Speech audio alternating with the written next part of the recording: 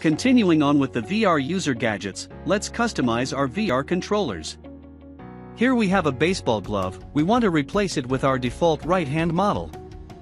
As we inserted other HUD and adjacent objects gadgets, we go to Interactions menu, then click on Add User Gadgets. Now we select the highest parent of the model we want to replace. And we align it with the hand of the start position model. In this case, the right hand. Once settled with its positioning, add it as a controller by pressing the plus icon. Then click the check button, making sure that the object is placed correctly. Now on the controllers list you will see the object added, with the letter R on its left indicating the right-hand controller. The star button, same as other user gadgets, indicates equipping or unequipping the custom controller object at the start of the experience. Training Builder node can be used to trigger equipping and unequipping on certain events.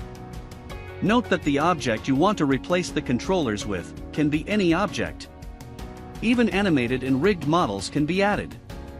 Like the gloved hand we have here that has a grabbing animation sequence. Using the Training Builder, we can use the grabbing animation on the Grab Started node, as you can see here in the VR viewer. Thank you for